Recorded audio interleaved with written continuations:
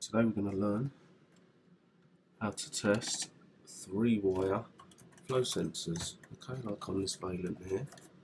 Okay, here's the little sensor. These are the cables we need to check. To check this, all we're going to need is a multimeter and some good quality tips.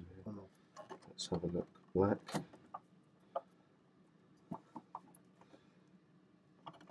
And red. Okay, let's turn the power onto the boiler and see what we got on black and red. Okay, got 4.69 volts. Okay, so red is the power and black is the ground, and green is then going to be the signal wire. So if we go on green, on static, we should have either 0 volts or 4. Whatever this was, hold on, 4.6 volts. Okay, we've got nothing. With the tap running, green wants to be half the voltage of red. Okay, so let's see what happens.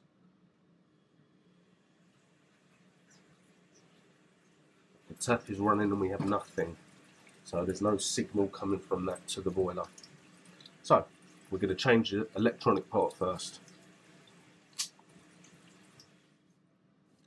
Okay, so we just changed the electronic part of this.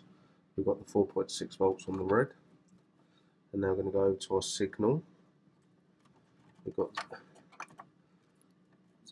0 volts on the signal right now. Let's run a tap.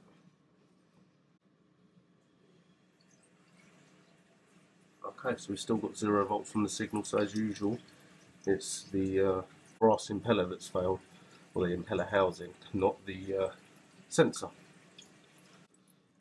So now I'm going to change that. Okay, so here we are back again. Replace that brass piece. This is the old sensor in there.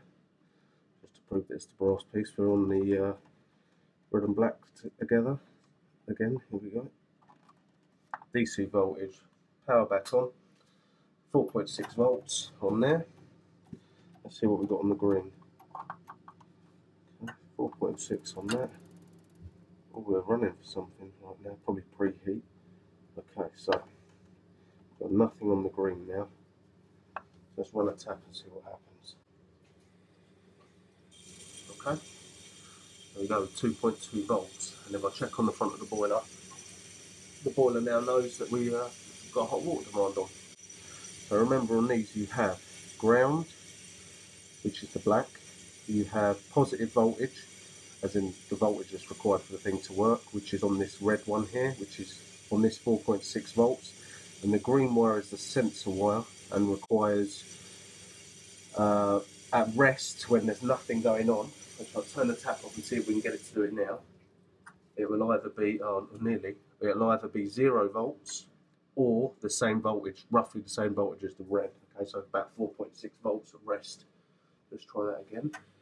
Tap on, about half the voltage, yeah? We're at 2.2 volts, just under half what the red's got. And then we turn the tap off, see if we can get it to stop at 4 volt. No, it's not going to play ball with us today, but that's how you test these. The positive voltage is constantly there, 4.6 volts. The negative is the ground, so that's used like a neutral. And then the sensor wire. And so the way this works is in here, there's an impeller with a magnet on it.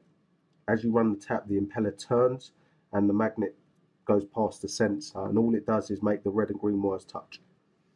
But it does that fast enough that you get half voltage.